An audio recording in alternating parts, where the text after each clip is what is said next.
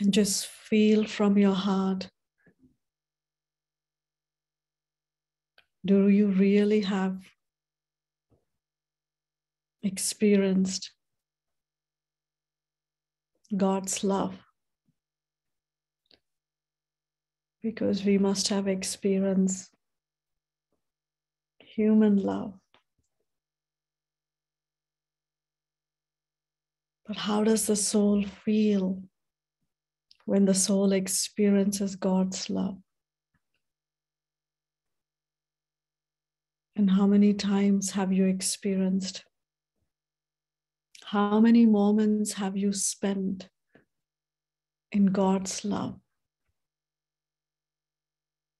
You know, there are beautiful stories of the story of Meera. Mirabai was a very, very beautiful soul. At a very young age, she saw a wedding procession going. And that moment, something deeply touched her heart. She asked her mother, what was that? And her mother said, it was a wedding procession. And that moment, something deeply touched her heart. And she decided, not just decided, she felt that she had a deep bond with God. And from then, at that very young age, she got wed to God in her heart. And she could only think about Him. She could only think about God. She could only see God. And she brought God into her every action. Not just only when she sat in the prayer that she remembered God. He was always around her. And of course, I'm using as English language, I'm referring to God as He. But you can actually also think about she. No worries. So she felt God around her, with her. When she ate, when she slept, when she walked, when she sang, when she danced, in every of her action, she was completely immersed in God's love. And people who saw her, they said she was completely mad. But she didn't bother because only she knew the love, what she was experiencing. Right?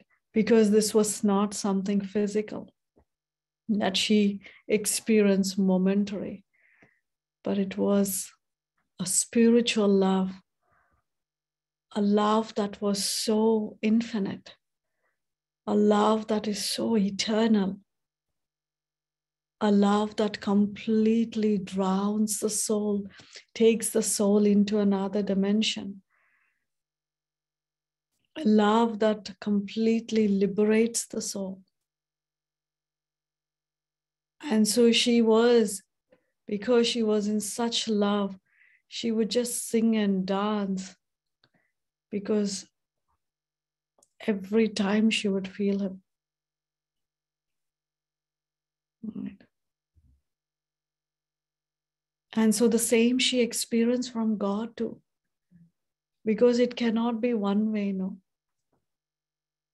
When I remember, when I experience, when I get in touch with God to experience that love, I'm experiencing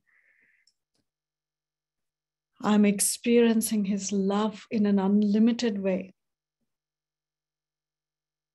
that I don't want to skip. I don't want to lose it.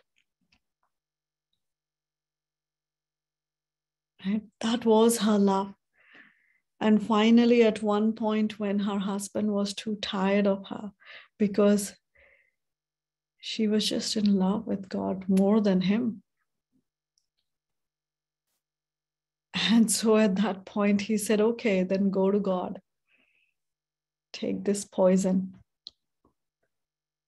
But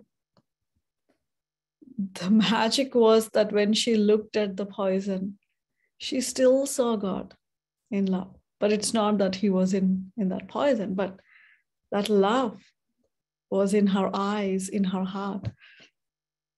And so as she was looking at it, she just drank it, but nothing happened to her.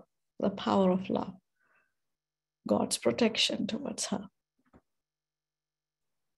And so that's one story that I very closely read and felt Mirabai's life and her love for God. But I'm sure there must be so many such in the world who had that genuine, that deep love, that genuine love for God. Not the love based on my desires. I want. No. But the love that was so unconditional, so real.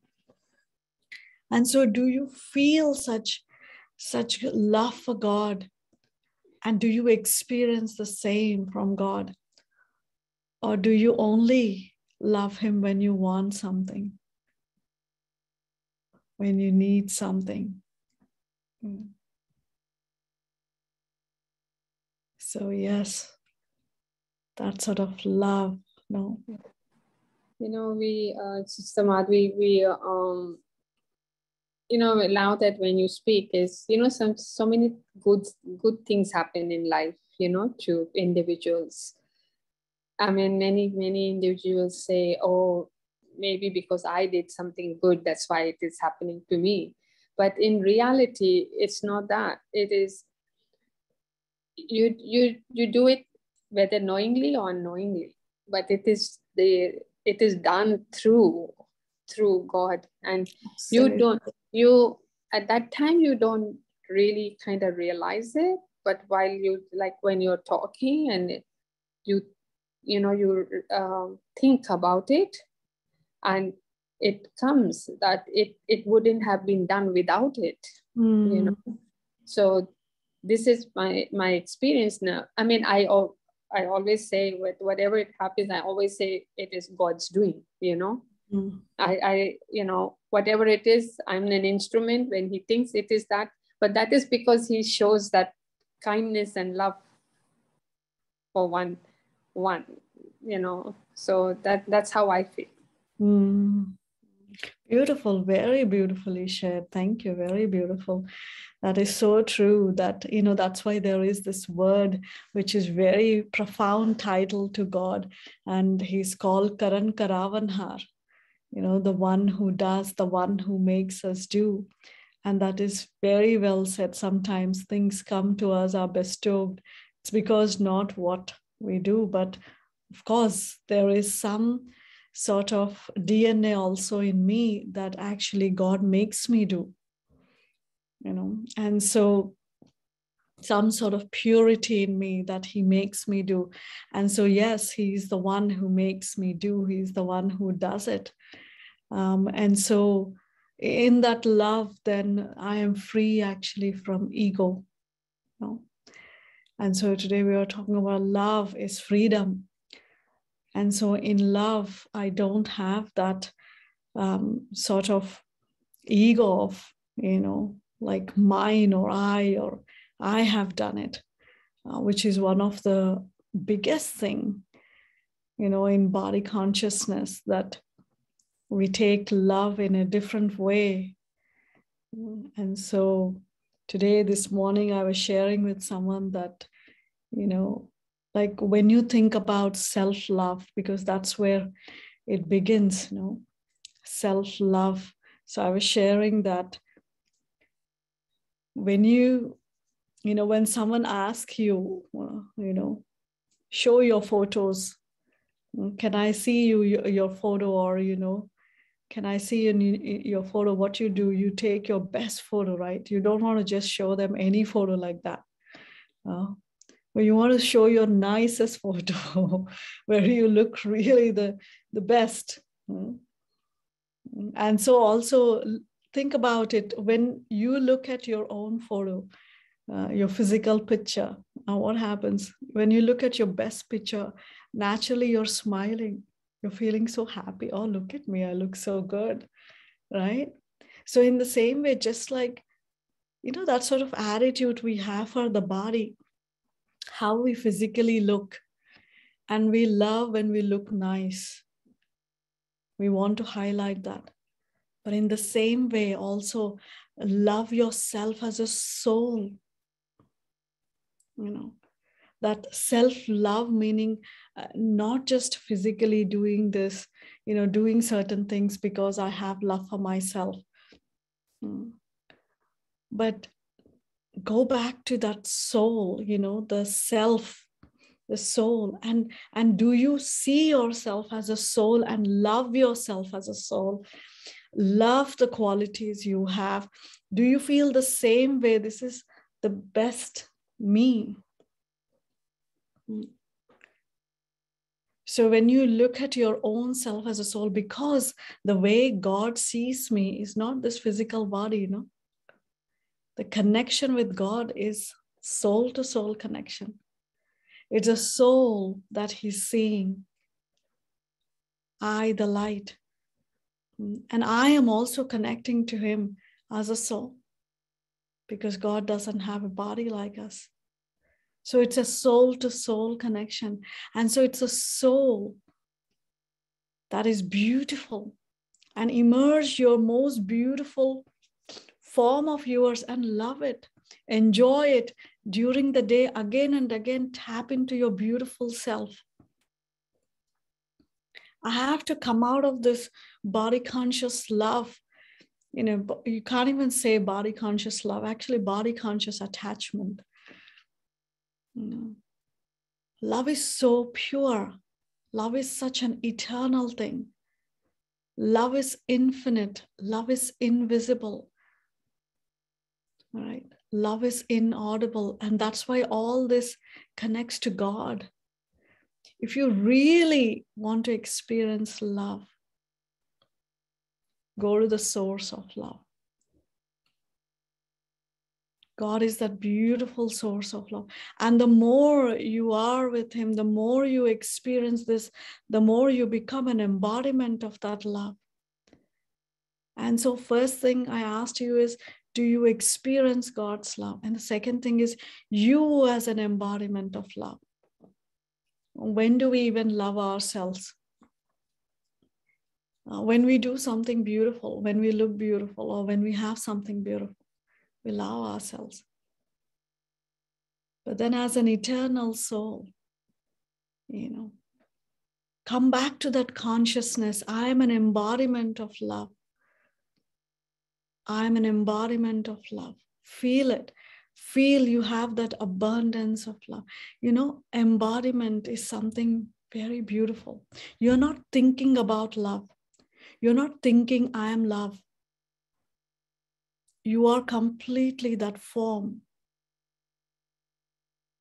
So I have to remove that hat of thinking and become and be that.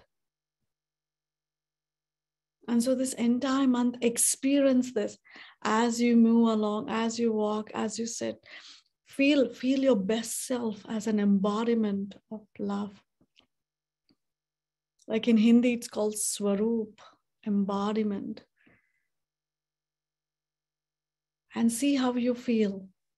You're like radiating with that love. Like, yesterday, somebody was sharing with me, so beautiful. She said that today, like she was saying, that particular day, she decided, when I go to work, on the way and at work today, entire day, I want to actually share love. Right? I just want to have a loveful vision to everyone that I see. And so she said, from home, she walked to the subway station. And then, of course, she traveled. And along the way, what awareness she had was, I'm actually sharing God's love. not even I'm sharing God's love. It's just that vibration of God's love is spreading. And then she was at work, the same thing she did, that the vibration of God's love is spreading through me. And she said at the end of the day, she said 2 to 3 people, her colleagues, came to her and she said, today you look so different. Today I'm feeling like you're a different person. What's going on with you? And she was just touched when she heard that. Because you see how our vibrations work. She didn't say a word to anyone. She didn't act. She was just there, bestowing that. And she said at the end of the day, 2, 3 people came to her. And so yesterday morning, she was sharing with me that this is the experience I had, and people notice. And so that's what is the soul to soul vibration is. And so when we are sharing love, that pure love, godly love, divine love, eternal love, then others are catching that vibration. I mean, just think, if I'm being an embodiment and radiating that love and others are feeling that, just think at what frequency God's love is. How powerful and pure and healing God's love is. God's love, healing. When you feel sorrow or a little sad or disappointed, when someone even puts a hand on your head and they'll say everything will be okay. Or even they don't say it, if they just even caress you like that, right? How you feel? As if all your sorrow is melting. Just one gesture, or somebody's just there listening to you. Just think about God's love, how healing it would be, how the soul will feel when the soul will really experience that love. It's just melting all the sorrows. It's melting all the pain, or it's melting all the unwanted things that the soul is carrying. It's melting the burdens, and what the soul is becoming is just free.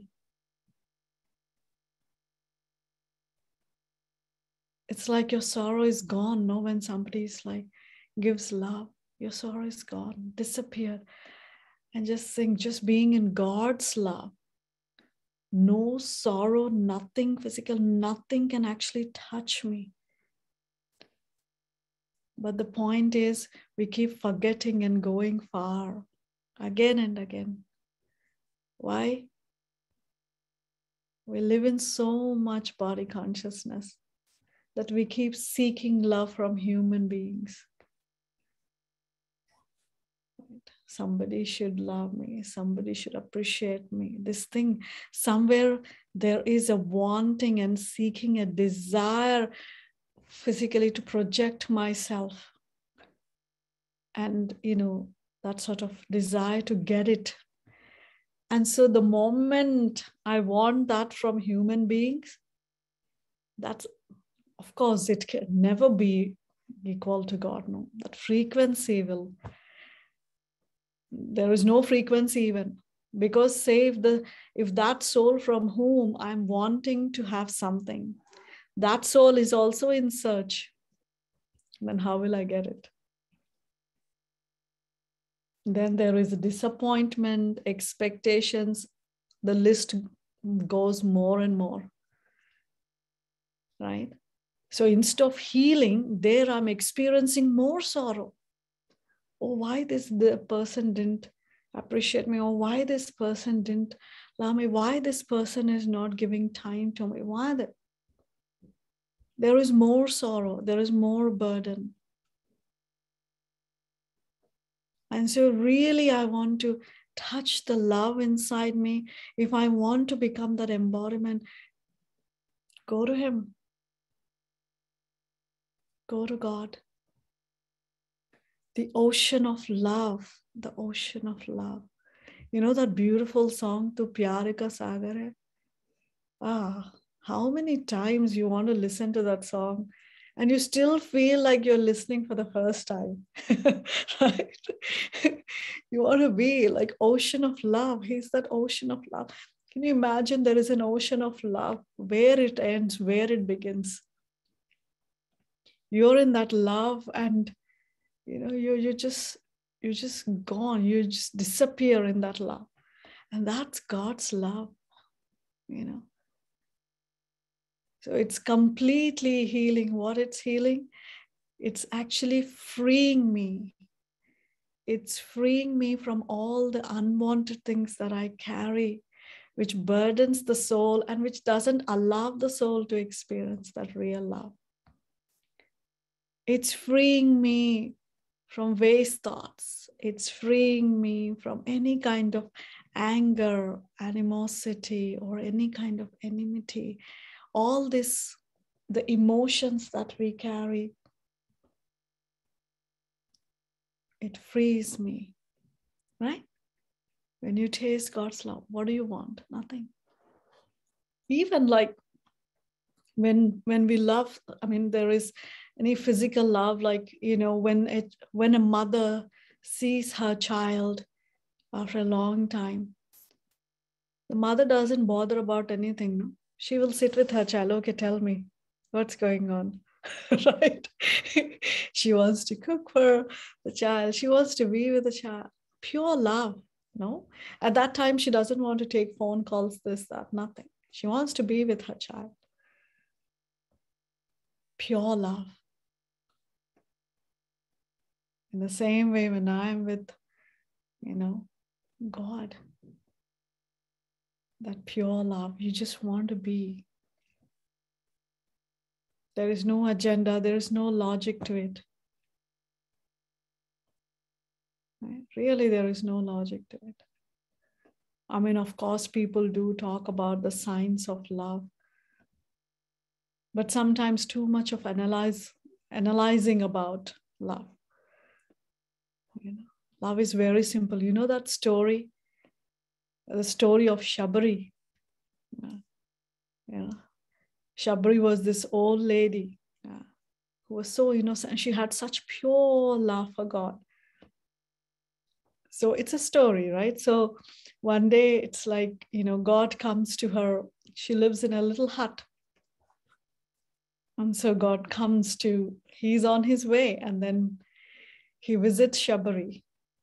And then Shabari recognizes, this is God.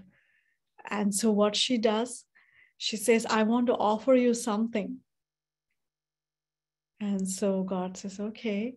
And so she gets berries from her garden. She plucks the berries and she gets the berries from her garden. Now, what she does with those berries, she doesn't just give to God to eat the berries.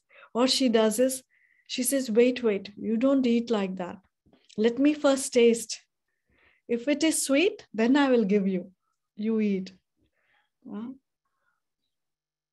then, of course, they show in that God's brother, he doesn't like it. How come you eat and you give it, But that's her innocence. That's her love. And, God says, no. He feels her love. He doesn't, say, okay, you ate, I don't want to eat this. No. But what she does, every fruit she gives to God to eat, she first tastes it. The berry, every berry. She first says, this is sweet. And then she gives. And with a lot of love, he eats. And that's love. There is no agenda to love. There is no logic to love. Your innocence, your purity. So you don't go to God, okay, It's like, sometimes you have to do some work and you'll be so nice to people. And sometimes that person can understand your vibe. Oh, you have some work to do. That's why you're too nice. Sometimes kids come to parents Papa, mommy, I want, oh, and then they show extra love. And then mother will say directly, she'll say, okay, what do you want? Right? Like that, even God knows our pulse. If we go with an agenda, he knows. And we are saying, oh, you're my everything. You're my this, you're my that. He says, okay, come to the point. I know. Right? So that sweet, innocent love, no agenda towards him. And it's not that, there is only it's not just a discipline. Love is not a discipline. I do certain things because I want to do, because I have love for it. Like every day morning we wake up early and we sit in remembrance of God to spend some time. It's not a discipline. Okay, it's 3:30, it's 4 o'clock, wake up now, sit. No, it's done because I have love. You see, when you meet someone whom you love, you want to give your 100%. You want to meet at a time when nobody disturbs, right? That's what it is. Early morning hours. Why do I sit? To remember. It's not a discipline. It's because I want to sit at the time because I don't have any other agendas. Nobody's calling me. Nobody's disturbing me. My stomach is not asking for food. No distractions. It's just the quiet, beautiful, fresh time. And I want to spend that time.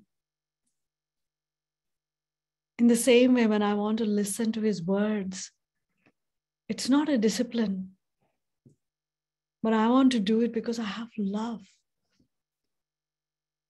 I want to nurture myself with his words. Because that's the only way I'm communicating. I'm feeling God's love. Right? He's showing me, he's loving me. He's showing me a direction. Right? And so love is not a discipline. It's a flow. Right? And so in that flow, when I'm so close to God, he just liberates me. He frees me. He frees me from all those unwanted things. And that's why when someone is in love with God, they are just complete. Like they're in their world. It's not that you're talking to them, I'm in my world. No, not like that. They're of course sharing also. They're giving also. Right? It's not that, but they're not bothered with anything. They don't go into unnecessary aspects. They don't go into things that would disturb them and disturb others. You know what I mean? Why? Because love actually, one of the friend of love is detachment.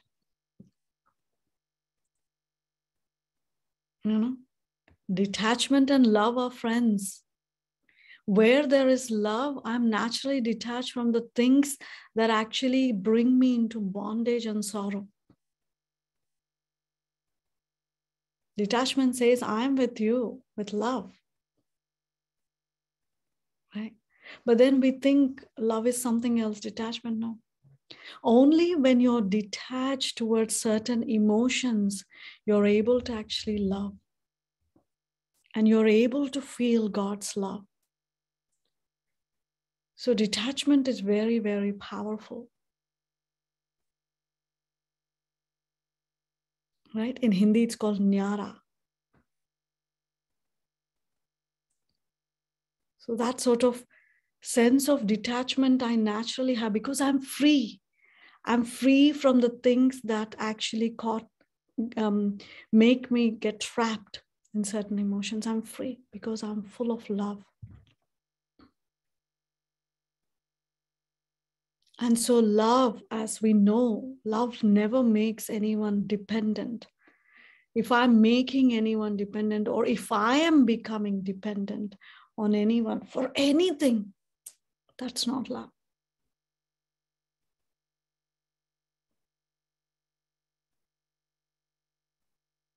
Love is allowing myself and others to be in freedom. Absolute freedom. If I'm conditioning or if I'm actually controlling, if I'm putting someone in a box, no, this has to be like this, then I'm not detached. I'm not in love. I lost that love. Right? Also, like, if I'm not detached, if I'm not loving and detached, then I'm also sensitive to everything that I would pick up, and I would burden myself. So instead of becoming free, I'm accumulating more. So that's why love and detachment both are so important.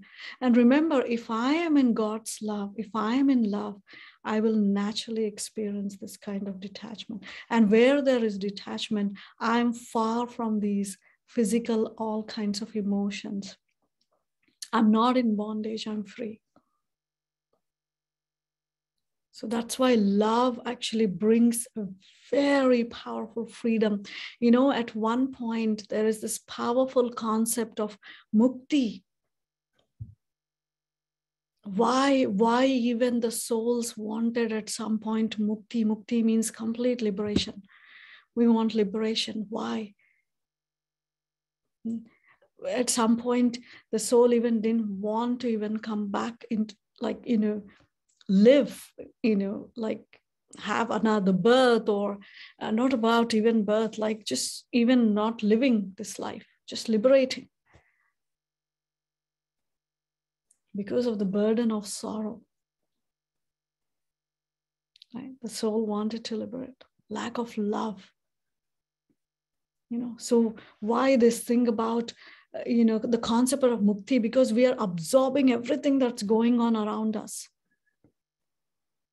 And the more we are absorbing, the more we experience sorrow in this world.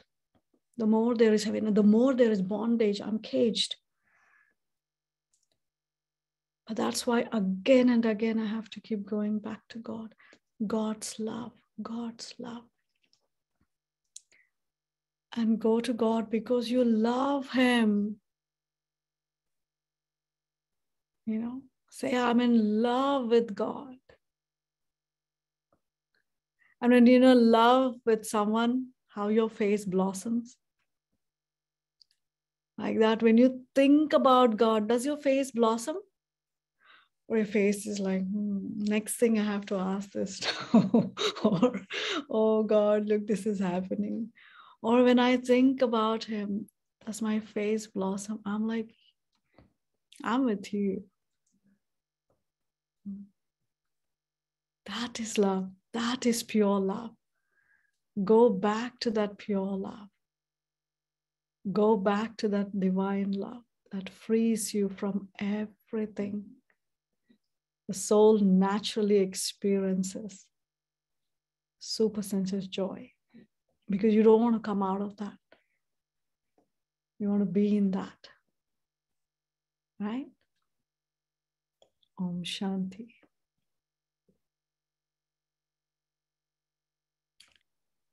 So anybody want to say anything, any comments you have?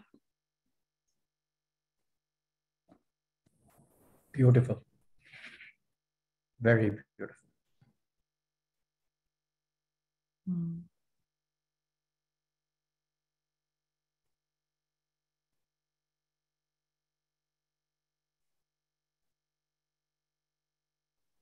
And the way you generate love, how do you generate love for God? I guess it comes from belief and meditative connection. Mm-hmm. And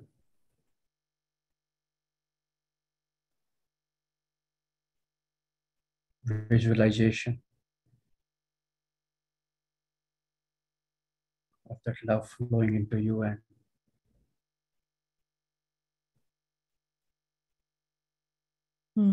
bringing immense joy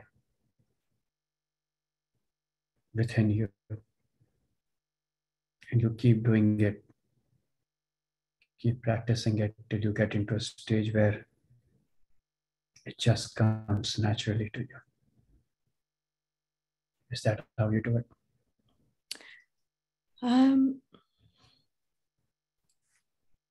See, I wouldn't even say love is not a practice. I mean, of course, like my connection is a practice. My connection with God is a practice. But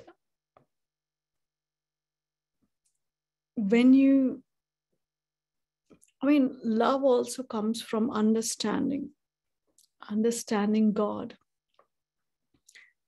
Understanding God, that He's not just someone who is just there to fulfill my desires.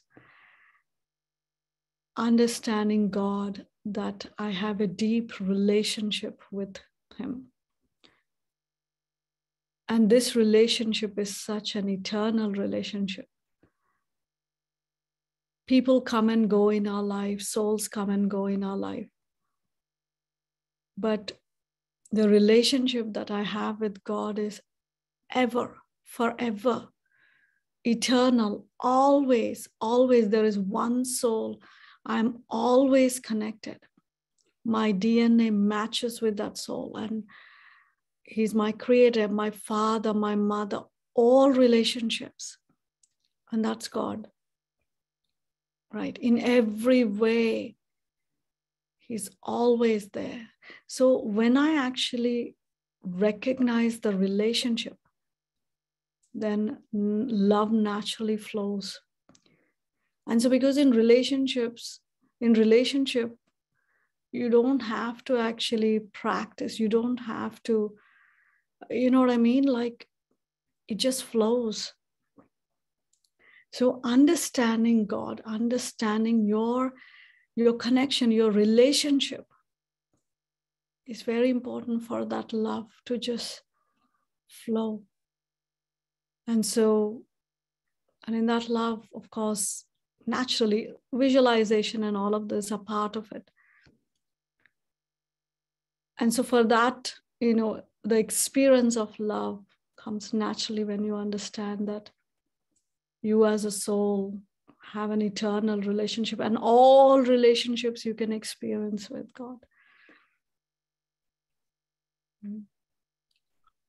Also, I guess, understanding what you inherit from that relationship and the joy that those inheritances bring to you.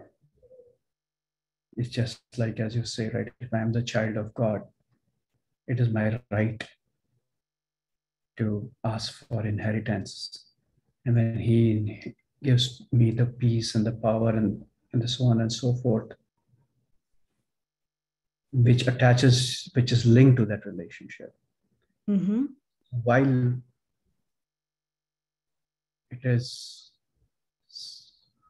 you don't have a desire, but you also realize that because of that relationship, you're already endowed with the treasures that God has given you in form of peace and purity and power and love and happiness and bliss, which, if you start experiencing it and when you start radiating it, and radiating is a very beautiful thing. It's just like the more you radiate, the more it comes back to you. So, right. And also it's like, when you're experiencing God's love, you're going even beyond of what He's giving, what He's bringing or what I'm becoming, what I'm taking. You're even going beyond all of this. You're just merged, and that stage is called like lovely, like you're there. You're beyond all of even this, what I'm getting, what is you're just so beyond. It's such a purity. It's such a closeness and such purity that the soul actually experiences. That's true. Anybody else would like to share?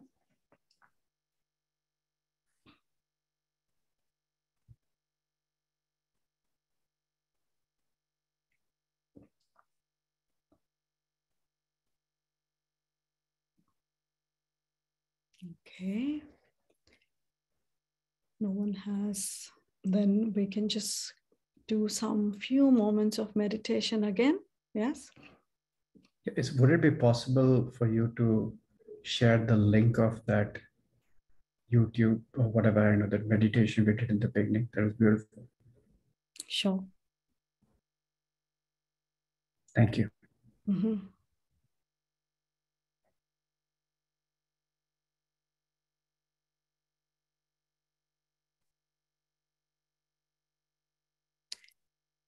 So once again,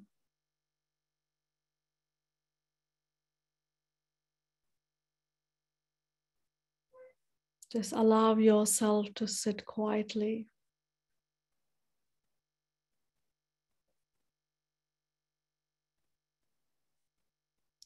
And very naturally bring God's form into your mind and heart.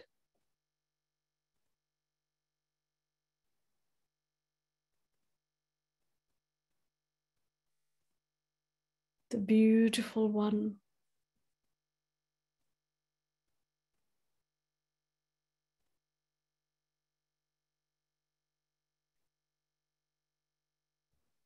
The most beautiful,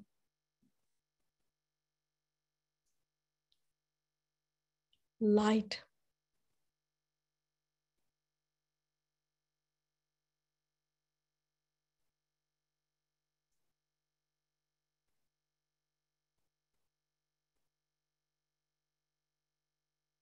Just look at God's form. You're seeing His beauty, the pleasant light, the being of light.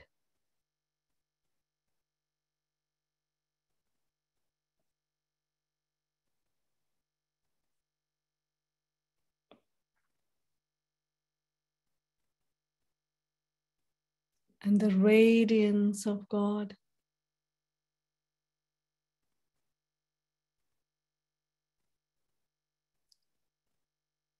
has such profound, pure love.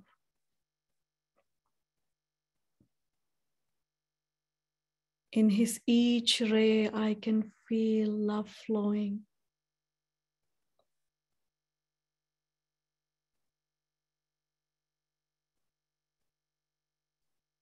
Keep seeing His form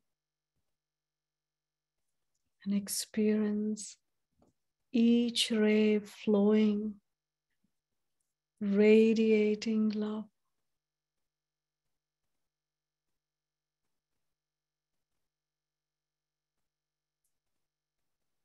And I, the light,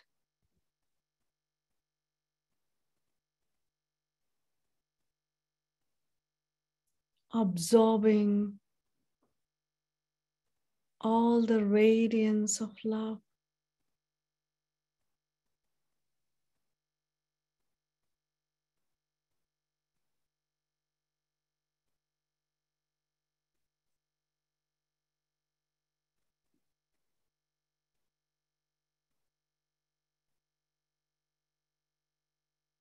As each ray of God is touching the soul, I am becoming an embodiment of love.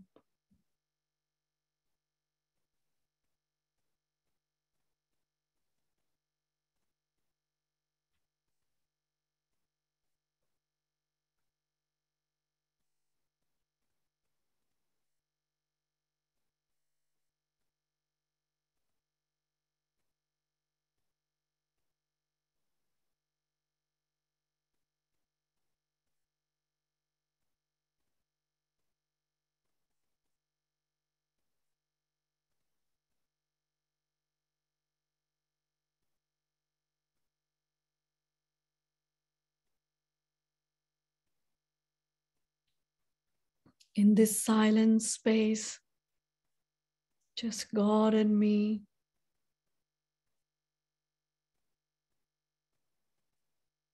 In divine love.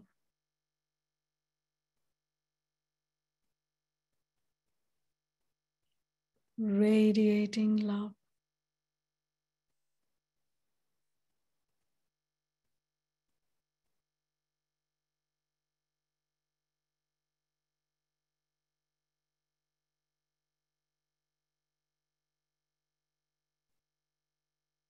And in this space, I don't need anything else. I am full.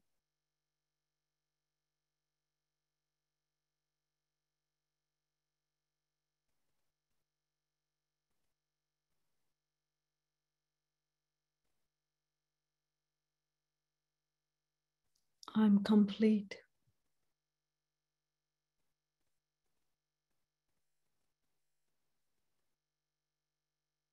The same like the divine, ready to radiate love.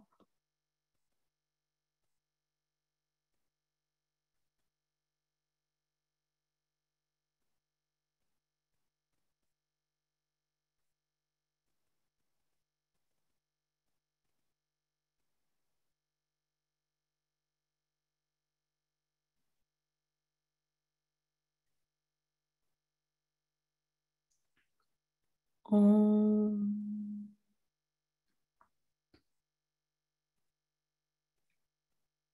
Shanti.